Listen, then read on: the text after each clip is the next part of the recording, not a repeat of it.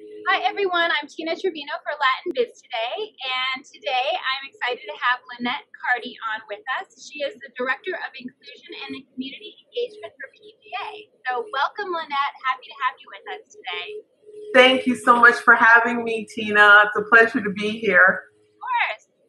So why don't you first tell us a little bit about your background, and that can include, your family, where you grew up, your background education. Just give us a little bit of background info on you. Oh, sure. I'd be happy to. So I'm a Connecticut native, not too far from you in New York. And I'm a first generation on both sides of my family. My mother is Cuban, my father is Jamaican, and of course we came here for a better life. So my parents came right before I was born, and I grew up right there in Windsor, Connecticut. I went to the University of Connecticut for undergraduate school and Western New England College up in Massachusetts to get my MBA. And from there, I became an international language certified flight attendant with Delta Airlines. So I'm really thankful for that opportunity that I've had to sort of travel the world and get to know different cultures and people and food, which is my favorite thing. And then I met my husband on a flight. I was married for about 9 years. I divorced and I moved back home to Connecticut. Everybody always runs back to the bosom of their mom and dad, right? So I was one of those people. And from there, I really got into, writing, which is one of my passions that I love. And so I was writing for the Hartford Courant. And I spent quite a bit of time as the vice president of a marketing firm. I've worked in social work. I spent 8 years as a senior director for the Village for Families and Children. But the most time that I would say my career was dedicated to was, number one, being a TV host with NBC, the local affiliate in Connecticut. And I love producing shows and being the host of the show. And I did that for about 11 and a half years. And meanwhile, my full-time gig was with the Connecticut State Department of Education, working in the area of diversity, equity, and inclusion, mostly with educators and administrators. So that's sort of me in a snapshot. What was your first experience like playing golf? Wow. That's a story in itself, right? Because it's funny that I went to a private school for high school right on a golf course, and I never played. But, when I was in grad school, I met a guy that I had a big crush on. And our professor that day asked a group of us if we would like to go out and play some golf with him, all expenses covered. And I was like, yes, I want to go. Not really because the game really interests me, because I had a crush on this guy and he was going, right? So I head out there with them, and it was the experience of a lifetime. And to make a long story short, I did really well my first time out. No one believed that that was my first time. I did so well. I think I came in second out of the group of 9 of us. But, I fell in love right there on the course. Not with the guy, but with the game, right? With the game. Because the game tells you everything. The game tells you everything about people. It tells you, if they're patient, if they're not patient, if they cheat, if you learn everything about somebody while you're out there on the golf course. And so I really fell in love with the game and all that it had to offer. And so that was a powerful first experience for me, and I'll never forget it. The next time I played, I proved that I didn't know anything about the game. It was awful. It was awful.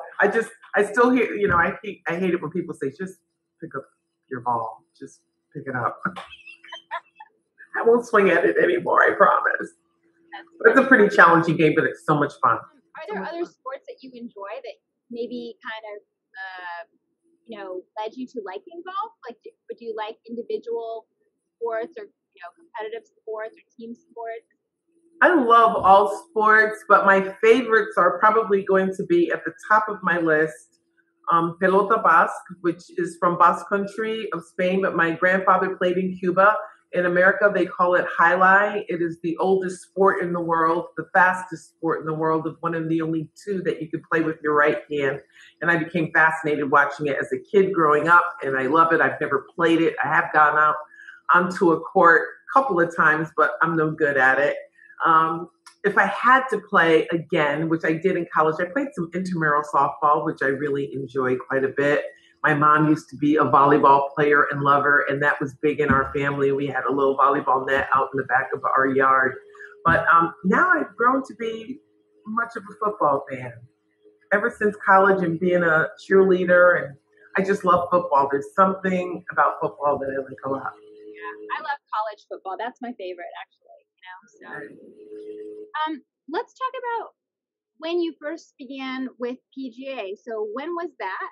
And what does your role now entail from the beginning into where you are That's a huge question, but I'll keep it brief. So I'm coming up on 5 years in July, which has been just fabulous. I feel like my role sort of brings together a nice intersection of all of my skill set when it comes to public speaking and writing and, traveling to deliver education and skill development sessions to the 29,000 PGA professionals, as well as the staff of 300 here at headquarters. And it's a way for us to roll out how we manifest making inclusion our commitment when it comes to especially the 5 dimensions of diversity, that being gender, sexual orientation, race and culture, generational differences, and ability. And those our 5 pillars, which we'll talk about a little bit later, I'm sure, has really magnified how we elevate that and we make that come to life in each one of those areas. And it's been tremendous. Why don't you tell us a little bit about what you do in this area of education and or development for PGA? Sure. That's one of our primary areas, and I have 2 favorites out of all of them, which is our 5 pillars. I'll just tell you very quickly: our education and skill development, workforce diversification, community engagement, vendor/supplier inclusion, and governance. But I really believe that education and skill development is probably one of our most important pillars. It's our opportunity to show our commitment to, the PGA professionals, whether they be at the chapter, the section, or the national levels, on how we want them to be equitable in their practices, because we know that golf is a game of invitation. And so how welcoming is that invitation? So I'm pretty proud of, I've done probably over 40 customized sessions with different topics, and, starting with the foundational concepts and sort of scaffolding that learning up so that they are now at the tough topics and really being able to engage in being comfortable with uncomfortable topics and exercising their dialogue muscle. And, that started with sort of creating a safe environment and having them know who I am. And it's been great. Most of those have happened in person, but since COVID, I had to make that pivot like everyone else. And so these virtual sessions are great. And although I don't like the virtual as much because I'm not able to partake in the exercises, which sort of bring those concepts to life for people, I have relied heavily on sort of video clips and storytelling, and it's provided for more people to engage. So typically I'll go out and I have 150 people in the audience. Now I can actually get 300 on a virtual, right? So, I think the PGA really is stellar in what we do in terms of making sure that young people know that there's a place for them in the business of golf. So you don't necessarily have to pick up a golf club, that golf is open to everyone. So whether you have a love for finance or marketing or communications or event planning, whatever it is, we have it at the PGA for you. And so we've established some really great partnerships with other organizations. We participate in the Thurgood Marshall College Fund. We're partners with Jopwell and Black Girls Golf and Rise and Sigma Pi Phi and Latina Girls Golf and so on. The Women in Golf Foundation. We make sure that the word is out there. We advertise in a lot of magazines, including, Black College Today, Black Enterprise, Latin Business Today, the African American Golfers Digest, and many, many more, so that we continue to drive home that message that there are college scholarships, there's internships, there's fellowships. All of these things happen under the umbrella of PGA Works, and we want them to know that you don't have to swing a club to actually work in the business of golf. That's important, I think. Yeah, I think I never even realized that before until I started to speak to more people from PGA. There's so many opportunities if you love the sport but don't know thing one about it, like me. Exactly. But Exactly. a lot of opportunity. The other pillar, of course, is vendor inclusion. Some people might know it as supplier inclusion. And I love the way that we are really committed to embracing those smaller businesses. So it could be a minority-owned business, like a women-owned business, a veteran-owned business, somebody who might have a disability or LGBT-owned business.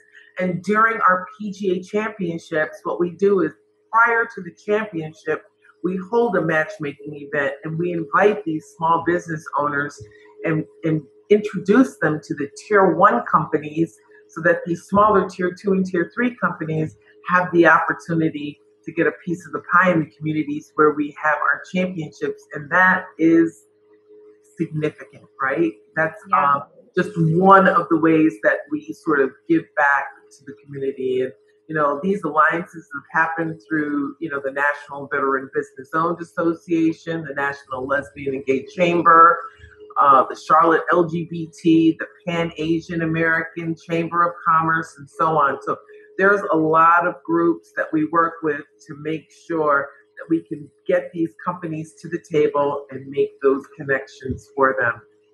And then lastly, I have to talk about my favorite. I can't let you go before I do that. So community engagement, which is a large part of what we do.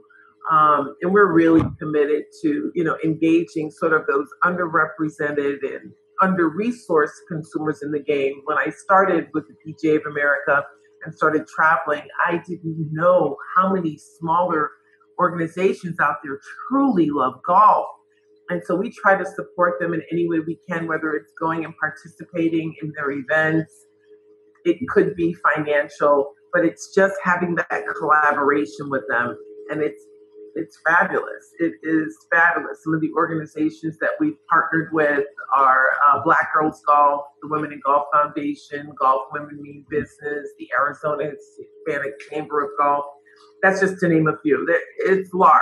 Sigma Pi Phi, Kappa Alpha Psi, Black Enterprise. All of these groups, we make sure that we have that connection with them and support their love of golf.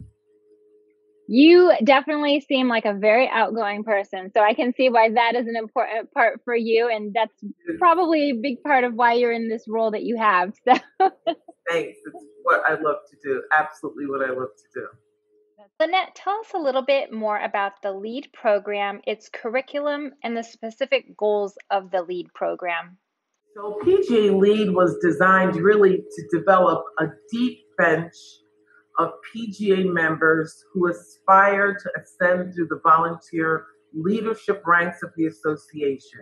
So if you look at leadership at the PGA of America, it is not very diverse. It's sort of that vortex of sameness, apart from us just having our first woman president, who's Susie Whaley, who we all love, but pretty much it's all white males. And so what could we do to sort of change it and provide a deep bench of PGA members who are ready to sort of take on these leadership roles? So PGA LEAD is a 2-year program. It's a curriculum-based program that provides, a curated set of courses that PGA members take that prepares them to be leaders within the association.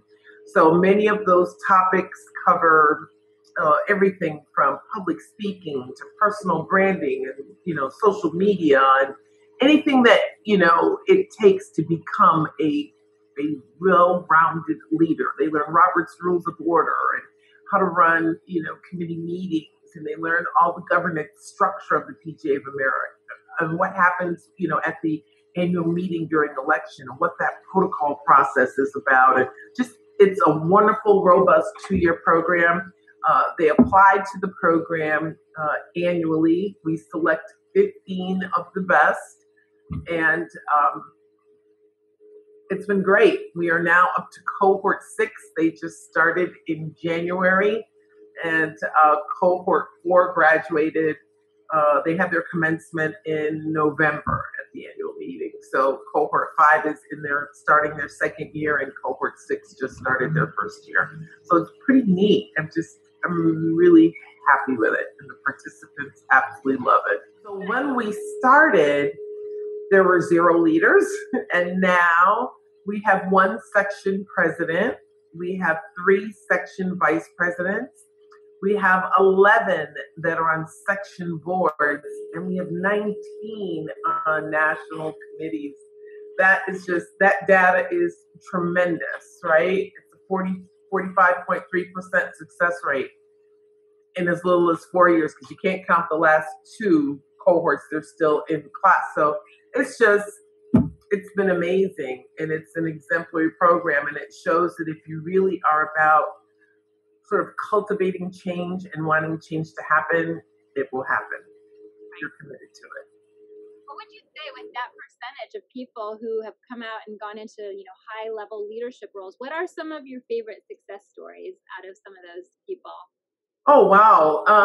So there are many success stories, but I guess some of my favorites are those who run for office and they don't get elected the first time, and they don't let that deter them, that they run again.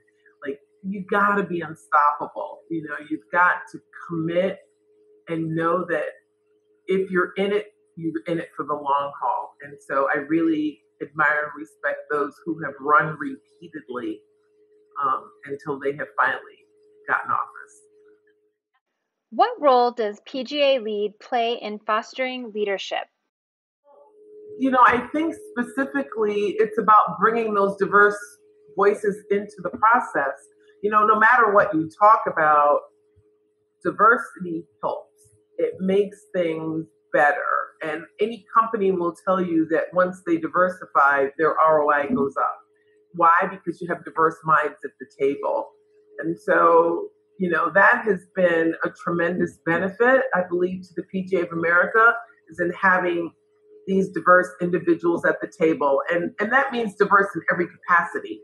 Diverse in color, diverse in thought, diverse in gender, diverse in the communities that they belong to, such as the LGBTQ community or those who have disabilities. Because oftentimes when you think about something, you only think about it through the lens of which you're given. They bring another perspective to the table, and I think that that's just tremendously valuable. As a dual heritage female in the golf industry, can you tell me a little bit about what that means to you and maybe some of your own personal experiences or challenges? I think it's more unique and powerful than being a challenge. I think that my race and my culture has really been instrumental in shaping who I am, how I grew up, the things that I learned, what my professional career has provided me, and my educational background, and all the varied experiences that I've sort of had along the way. But they've all converged to be what I would call totally beneficial, right? We say in Spanish, todo está con sabor, right? That is what's given me that flavor in being who I am and in what I bring to the table. I think we each have our own perspectives, and I've always been eager to not only share my own perspective, but in hearing other people's perspectives and building relationships, because really that's what this work is all about, building relationships. Yeah, it definitely opens conversations that people have a comfort level to speak to you about their own unique experience and maybe find a common ground, even in your differences, right? So Exactly.